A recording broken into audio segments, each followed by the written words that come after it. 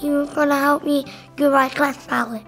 The stuff would come through my nose every time I drank something. He took some bone out of my hip and put it in my mouth and stuck some stitches in there.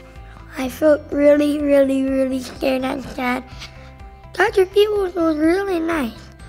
And if you guys need any help how the surgery is going to go, he'll tell you what happens. Well, I would say go ask Dr. Teeples how good it feels when he went on me on the surgery. I like Dr. Teeples a lot.